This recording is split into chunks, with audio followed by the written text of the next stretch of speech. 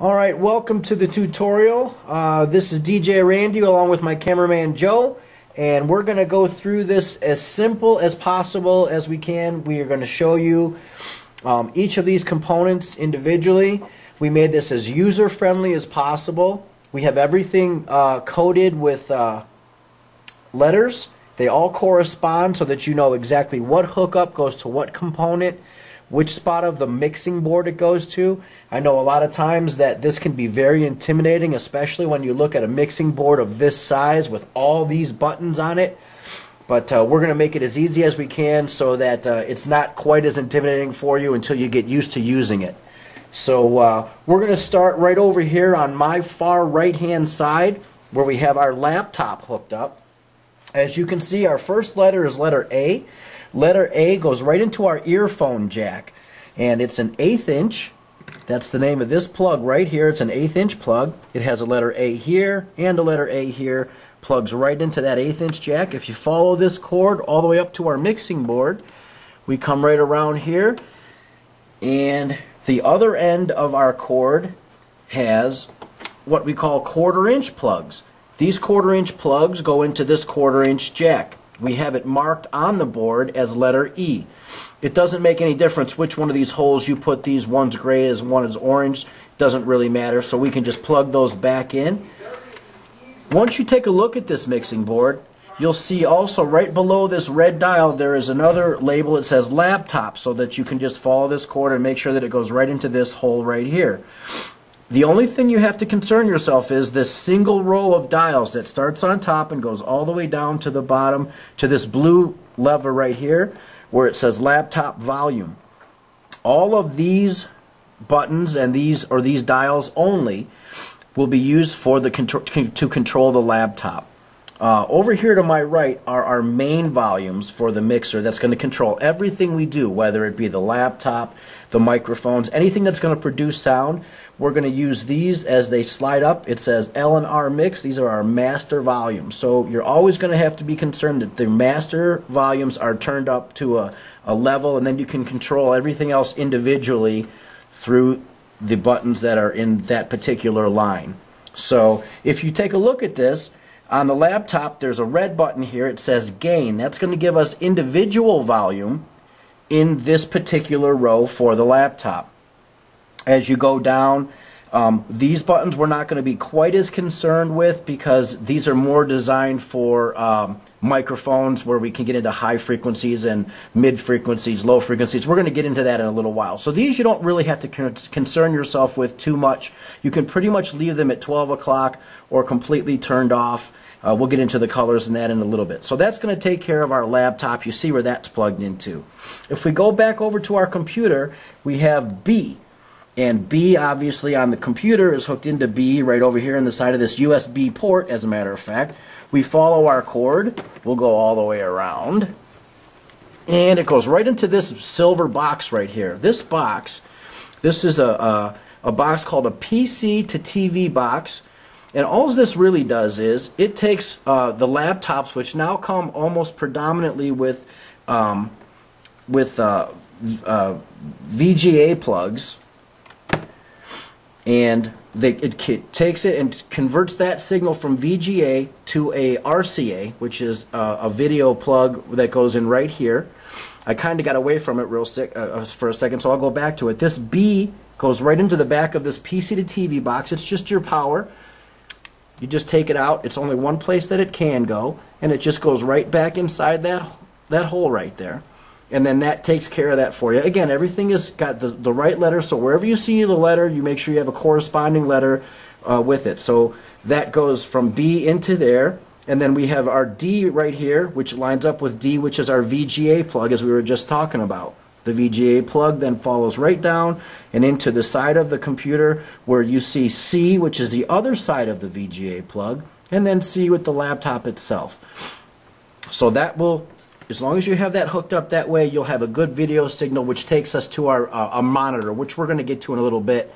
This yellow cord here which says G. This is a video plug, and this takes our signal and it takes us all the way over to our video screen, which is way over on the left-hand side. We're going to get to that in just a few minutes. We'll come back to that. So I want to go back to the mixing board for 1 second. As you can see, we have our big cables, and these are called XLR plugs, and they're run right with our mixer here. There's little buttons. If my cameraman can swing around here, there's a little button on the back side here, and this is how you take these plugs in and out. There's the button here, and when you want to take the plug out, you literally press in the button and then you lift it straight out. As you can see, there's 3 plugs here, 3 holes, and these are the female side of our plug, and they go into the male side of the board, which are here. This is the button I was talking about. You just press this to get it in and out. It's a lock, so the buttons, the plugs can't accidentally fall out and lose connection, then you lose sound. So we're going to put that right back in, and you just push it in until you hear the click. This one does the same thing. Pull it out, take it out. And again, we have these labeled for you as well. They say mixer on them. This one has a letter K, and if you look right at the board, there's also a letter K there. And that's just so you know which one goes where.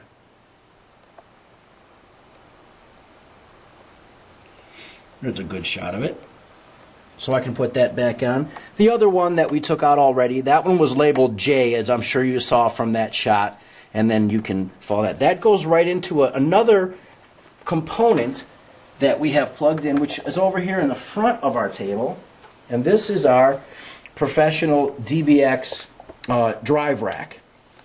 Now, this has already been pre-set up for you, and we can do this for anybody, but for this particular customer that we designed the system for, this has already been preset for him. We have 3 different settings.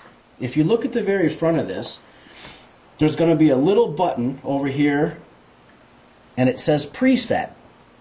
So on the preset button, depending on what setting we want to use, we have 3 different ones to pick from. I'm going to press this button. I'll try to do it this way so that you can see as I hold that down, you'll see that it's starting to flash over here in the window. See how it's flashing?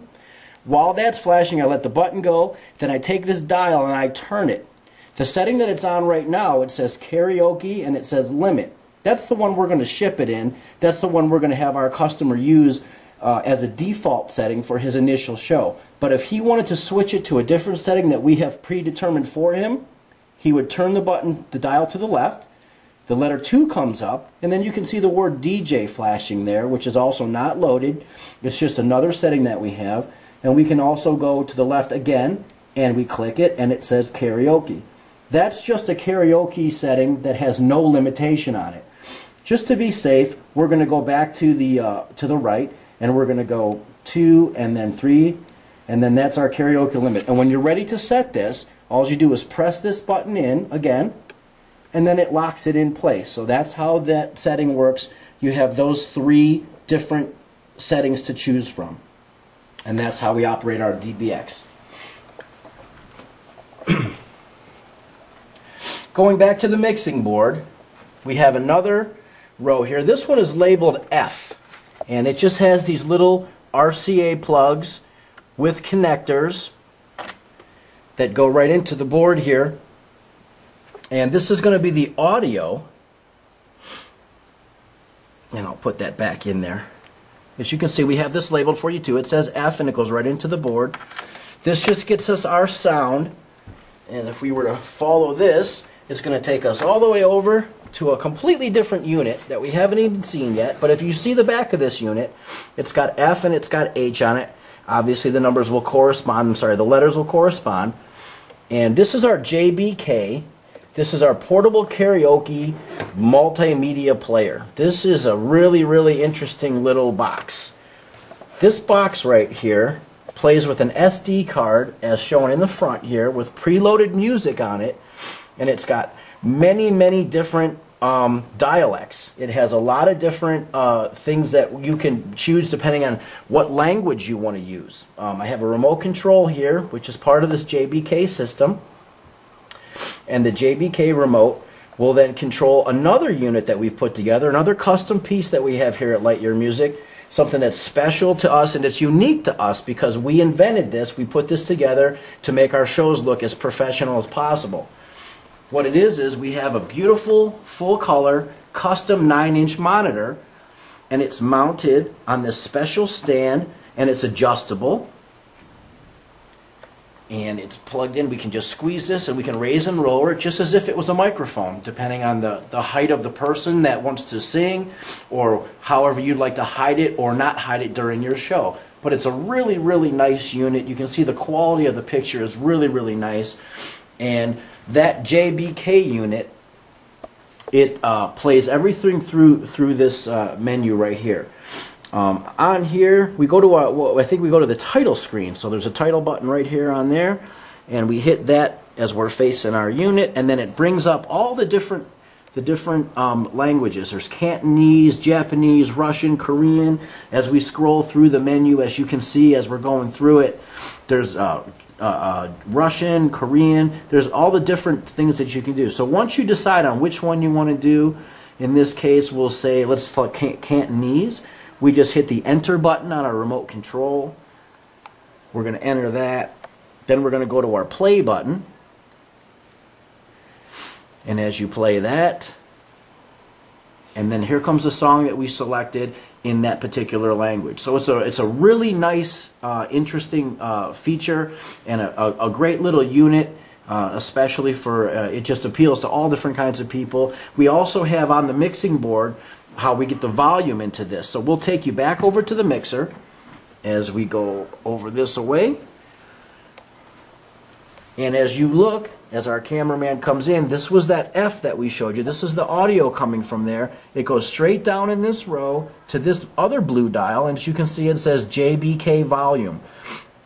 So that's pretty simple, right? You know where that goes, and this is the volume for that. Again, remember, you've got to have this turned up, but nothing works without the master volume being turned up. So we turn up the master volume. As you can hear, that song that I put on a second ago, that's playing now. So and this will just get us more and more volume or less volume. So that's how that's all hooked up. And that'll take us right over into what we've been waiting to get into over here on the far left side, and that's our beautiful microphone setup. Now these are really, really nice microphones. This is a Nady unit. It's a UHF frequency, and we have two cordless handheld Nady microphones.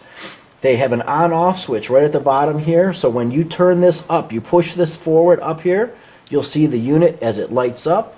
And it's going to correspond. These numbers here will correspond with one of these boxes. So this 0080 will go with this 0080. So you know that this microphone is tuned in with this head unit. So we take that microphone and we go back to our board and we turn up. Let's find out. We can find out together and see if this is either mic 1 or mic 2 simply by raising the volume on one of the levels. Check, check, check. And we lucked out. It was the first one. It's mic 1 is this top unit right here. As you can hear that I'm talking right here, we can do a lot of different things with these buttons here, as we told you before. Don't be intimidated. We've got multiple buttons, and we're going to show you what they do right now. We're going to raise this volume a little bit so you can hear me a little better. And the first button right here is just a pan button, meaning that you can go from side to side. You can switch it all the way to the right if you want to go just in the right speaker, or you can turn it all the way to the left, and that'll go to the left speaker. We keep it at 12 o'clock because then we're in perfect balance between speakers on the left and the right. The purple button is something that we'll use now because it's a microphone, and it says FX, and all that stands for is it's for special effects. So this controls how much special effects you want to use. And as we go across the board, you'll see